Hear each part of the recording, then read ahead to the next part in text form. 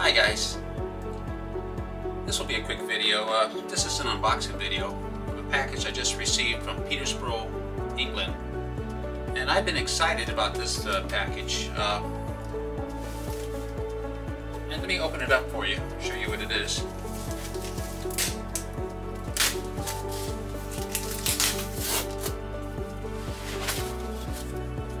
Well,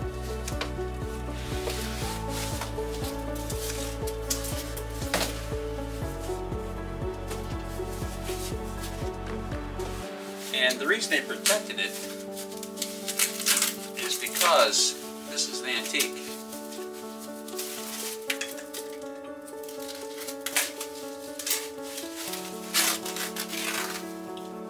And this is it.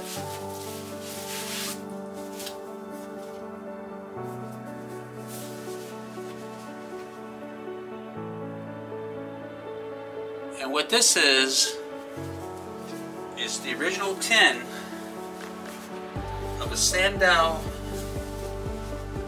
spring grip dumbbell.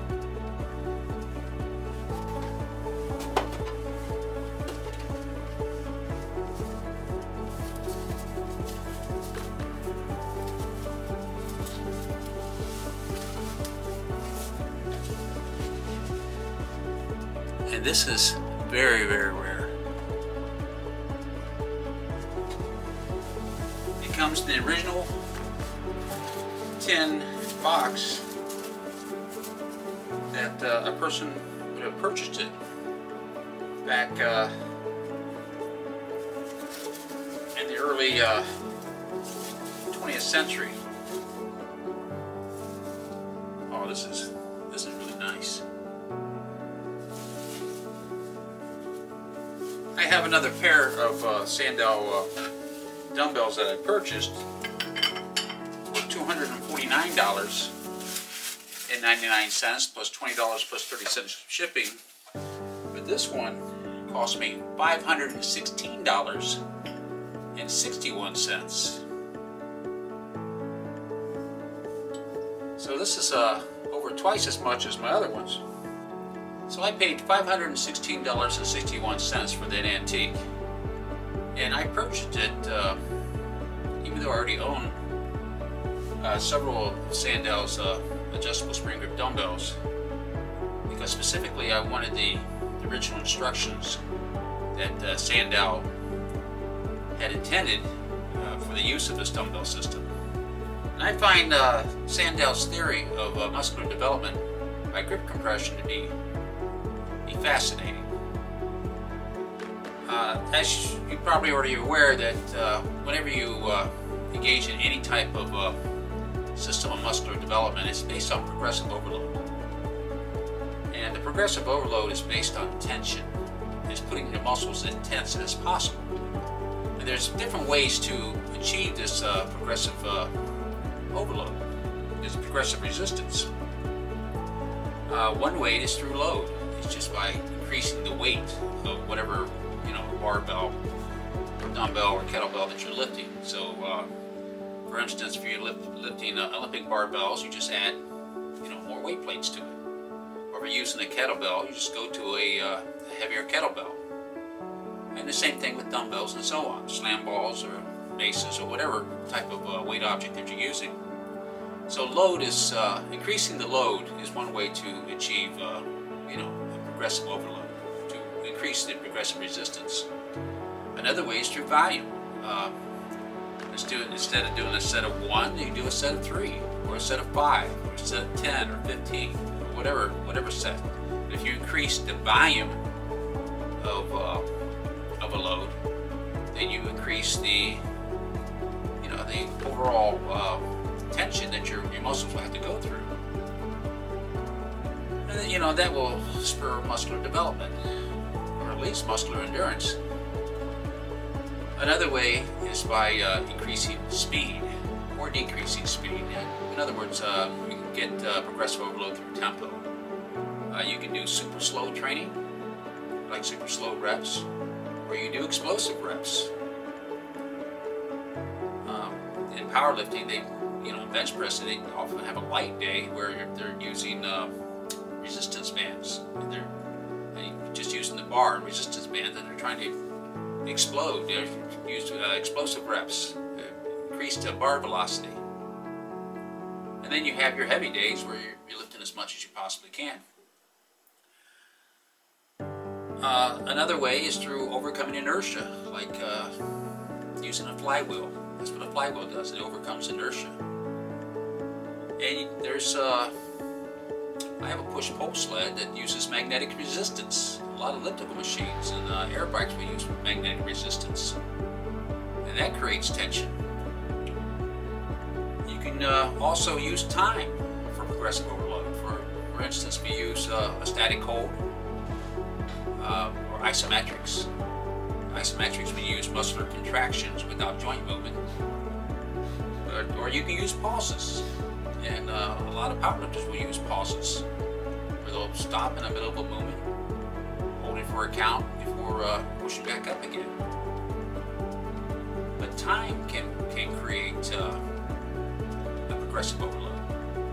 You know, the longer you hold a barbell in a static position, the more tension and the harder your muscle has to contract, and that creates muscular development. You also have elasticity, like if you use a bungee cord or if you use a resistance band. When you lengthen the band or you lengthen the bungee cord, that creates progressive resistance or progressive overload and more muscular tension. But what fascinated me about Eugene Sandow is that Eugene Sandow used grip compression, and that the more you squeeze his adjustable grip dumbbells, the more the muscle contracts, and that creates progressive overload.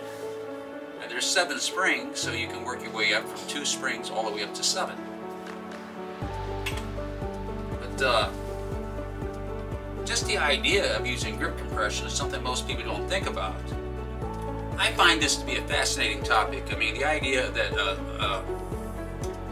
Eugene Sandow can use the Law of Muscular Irradiation to outlift bigger and heavier professional strongmen fascinates me. I mean, the more and more I study this, the more intrigued I become, because, for instance, the muscular potential that everyone has is you know, we don't tap it. We just don't.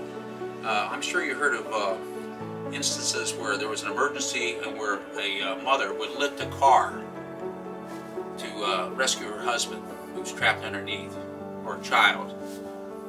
And that's because we have tremendous human potential in our muscles, but we only tap maybe 20 to 30% of our muscular potential. And when I watch people like Heidelin Diaz, who a Filipino weightlifter who won the gold medal, she was the first Filipino to win a gold medal for her country in the Olympics, and looking at the phenomenal weight that she lifts, well over her body weight.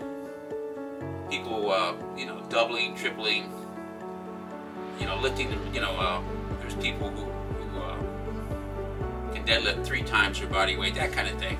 I mean, that to me, that fascinates me, because it shows that what's possible, and I like to learn, you know, how to do that. I can see many practical applications for it, whether you're an athlete, like a wrestler. My grandson won the Ohio Division III high school wrestling championship. My grandson wrestles for Columbia High School, Columbia Station, Ohio, and he won the state championship for the 106-pound weight class for the Division III. And he wrestled a high school wrestler who was much stronger than he was. And he was able to win because he had a brilliant strategy. He had great coaching. His opponent gave up a point, let him escape, which was a mistake. I'm sure he won't do that next year. But my grandson rode him. he kicked boots, which is the term they use in wrestling, but he rode him. And he had him clenched. He had his arms clenched around his crotch and his legs. And the guy who was much stronger with him was so strong he actually stood up. My grandson held him in his clench. Well, my grandson, what he did, he clenched his entire body. He compressed, he squeezed every muscle in his body. And he recruited the muscles in his legs and his glutes and his back and his arms and his chest and his shoulders. And the kid couldn't hold that position, fell down. And he tried to reverse. He came very close to reversing. But because my grandson used the law of muscular irradiation, the guy couldn't break it. And the time expired, and my grandson is now the state champion. So I see many potential benefits, exploring this this unique and unconventional way to achieve muscular development by progressive overload through grip compression. I see it for athletes like mixed martial artists or boxers and wrestlers. I see it for baseball players. I see it for people who are interested in physical therapy to rehabilitate injuries and they can't lift heavy loads. For instance, if you have a ripped pectoral muscle and you can't bench press anymore, you can use grip compression. I see it for as potential help for people who have muscular dystrophy or Parkinson's disease or multiple sclerosis. I also see it as a potential benefit for prison inmates who are confined and in segregated housing, like protective custody or disciplinary control, security control. Because these techniques can be applied anywhere. It doesn't matter if you're in a submarine deep beneath the ocean, or if you're in outer space, orbiting the Earth in Skylab. You can use this grip compression technique to develop strength, endurance, and size.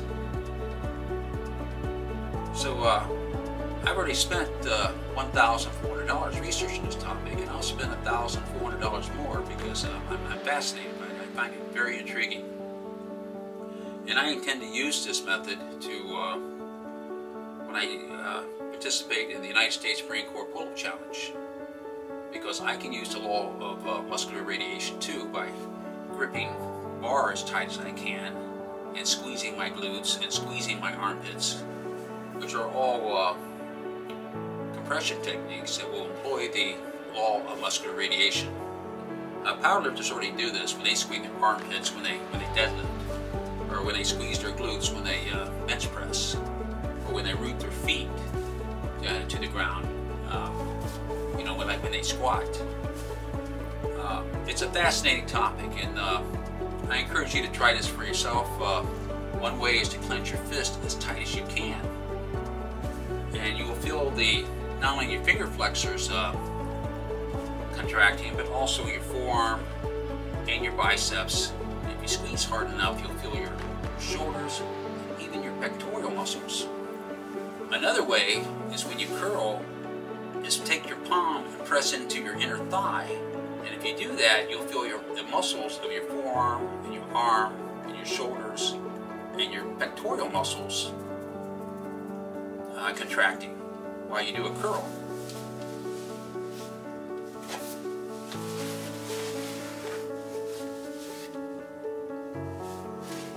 So the idea is to employ more of your muscles. Another way to use this method is take your fist, your open fist, if you're doing a single arm press, it's clenched as tight as you can, and this will cue your other hand to tighten, and then press. And this will help you press. So the next time you try this, try a press, take your open hand, your one hand that you're not using, and clench it as tight as you can. Squeeze your glutes and your thighs, and then press. And you'll find that you'll be able to press more. fascinating topic. I intend to explore this more in the future.